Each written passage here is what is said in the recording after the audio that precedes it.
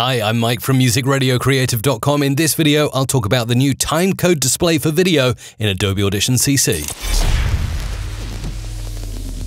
So here we are in the multi-track. Now I'm very used to dragging in some of my videos, dropping them in, and of course, as you do that, it loads a channel with video reference here. So I can scrub through and find my video, which is all very handy. Usually appears down in the bottom left-hand side of Adobe Audition.